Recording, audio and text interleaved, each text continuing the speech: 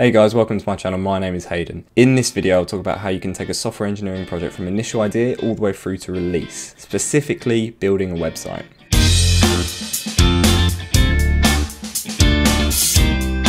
In my career, I've been involved in developing and designing countless projects, from trading systems all the way through to small side projects. We'll go through all stages, that is coming up with an idea, designing how it should look, planning out all the work, reviewing what we're going to do and working out if it's achievable. If you're starting a software engineering project, let me know in the comments below. Subscribe to my channel to make sure you're kept up to date with all the latest videos I'm pushing out for this project. I'm going to be making tutorials and walkthroughs at each stage of the project, so be sure to check them out. Let's jump into the project. Step one of starting a software engineering project is coming up with the idea, and this is definitely the hardest part of it because there's so many things you can do and you need to narrow it down to what you want to do. Now, if you can't think of something, I find the easiest way to come up with ideas for new projects is to identify things that annoy you and try to automate them. For example, you could have something that tells you when your next train for your commute is going to come in, or you could have something that tells you if you need to buy something when you go to the shops, you could have it generate a shopping list, or even things to say that, oh, you know, it's raining outside, so you need to take your coat today. Find things that annoy you that you can automate. So it really annoys me to keep checking the train app on my phone to go, right, when's my next train coming in? So if I had an app that said, right, you're close to the station now, here's a little text to say the next train to your home is going to be at this time, that'd be super awesome. So for this project, I'm going to be documenting the process of building out a website for a local textiles designer. She wants a website to promote her brand and her product and her designs that she is going to be selling. So she's going to want a little portfolio. She's going to want a shop that she can buy and sell things on. She's going to want to make it look all funky. So, I mean, this is for a client, but for you guys, you could also do this. You could just build a website for yourself. If you want something to learn, then, you know, build a website for yourself and give this a go. Step two is designing. So once you have your idea, you need to start designing how it should look. Now, for me, this was quite easy because the textile designer already had an idea of how she wanted her website to look, so I can just copy her styles. Obviously, I gave her some tips and feedback from a person that's created websites before, so I can kind of say, right, you know, you need to tweak this, users would normally expect it like this. But if that's not the case and you need to come up with a design yourself, here's a few tips. So start looking at websites you do like and kind of copy their designs. Look at competitors and see what they're doing. Are they displaying stuff in a table, in a grid? Because that's the easiest way to present information. If this is a learning project and you're just building something to see if you can achieve a design, then just pick that design and just try and copy it and see how close you can get to it. A big tip when you are designing is definitely write stuff down on paper with a pen, because the amount of times I have thought something looks really, really good in my head and then gone to put it on a piece of paper and it just looks horrific or doesn't suit that sort of place and it needs to be somewhere else is countless. Also, when you are drawing them down on bits of paper, you do go, oh yeah, you know, this should be more on the left, that should be more on the right, that doesn't really fit there. Oh, I forgot that I need to include, you know, a LinkedIn button here, or the logo goes at the top there. Things like that, you start to kind of materialize and finalize the design a lot more. So I'd really, really recommend drawing stuff down on pieces of paper. Really keep prototyping and just drawing stuff out and seeing how it goes, and eventually you'll get something that works. I'm a bit of a perfectionist, so I never really get that happy with my final design, but I wouldn't really worry because there's a step later in this video where I talk about kind of reviewing as we constantly go, and that's something that we can address at that point. So just get a rough idea of what you think it should look like and how it should behave, and then as the project evolves, this will all just fit into place naturally. Step 3 of a software engineering project is defining the tasks. So once you've got the finalized design, you need to break all that down into chunks of work. Now, I would fully recommend here, do not think about the end goal of what you want your idea or your app or your website to look like.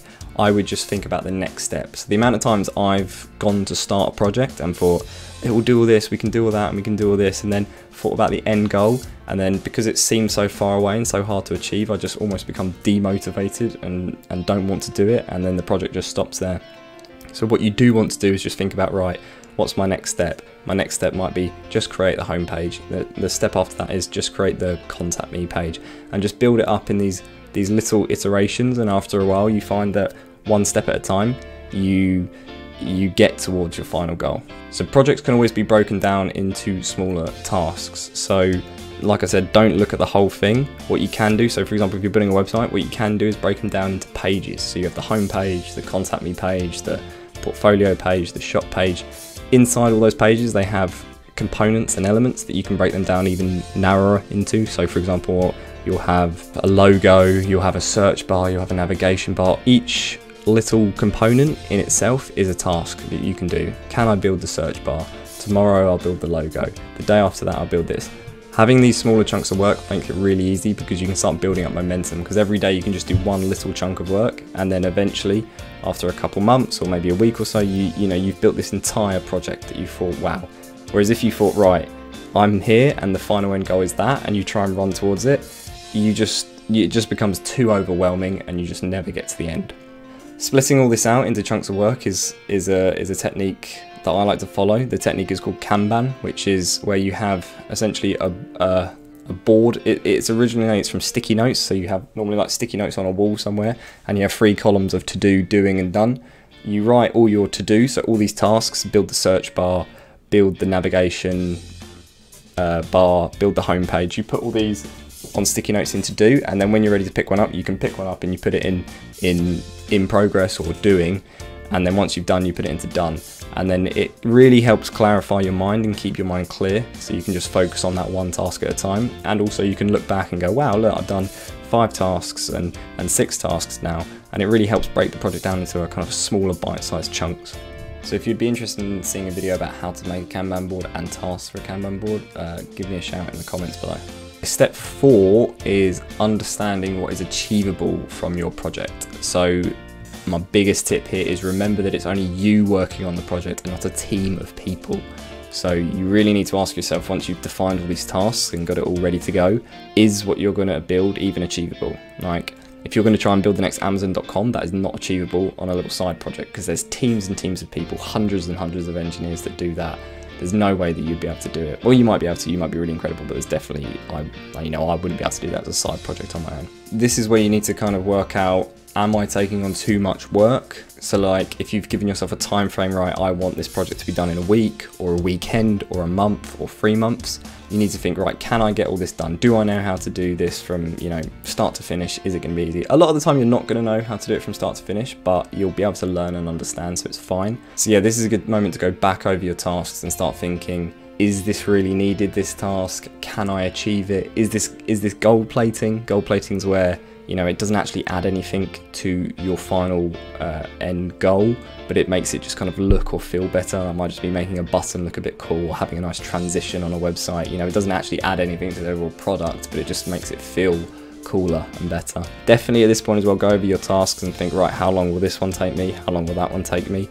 If you've set yourself a weekend to do this in, is that achievable? If you set yourself a month to do that in, are all the tasks that you're going to do able to be completed in a month? These are questions you really need to ask yourself. Once you've had that kind of reality check on the project and you're good to go, and you've filtered out all the tasks that you think, this is just not needed, this is a bit of a time waster task, then you can set off and you can start your project, and at least you have a clearer picture in your head of what you really want out of this software project. Step 5 of a software engineering project is to constantly be reviewing what you're doing. So as your project grows and gets bigger, you're going to be writing more and more lines of code, and you need to be asking yourself, is what I'm doing the kind of best way I know how to solve this problem? So lots of issues is as projects grow and evolve, they become a lot messier. And don't get me wrong, on side projects, when you're doing them after work or late at night when you have some free time, you do tend to write stuff quite quickly and get it done and get it working. And then a couple of weeks later, you go back to look at that same code and you think, what was I thinking? Did I even write this? Is this me? Like, just doesn't make any sense.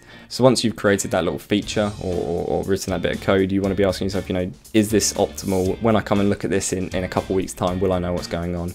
Don't get me wrong, as side projects, they don't need to be like fully production worthy, but for example, if you're doing it for a client like I will be, you need to make sure that, you're the sole responsibility of this project getting done, and you don't want to confuse yourself. You want to keep yourself as clear as possible. This brings me back to my point I mentioned earlier in the video when I said you can constantly review. So as you're designing and things are changing and evolving, and the client is starting to see the project and you're starting to see your project and your idea kind of come to life, a lot of the time people are going to change their mind about things. They're going to go, you know what, actually I want a different picture there, or I don't like the text on that word, or can we move that left and right?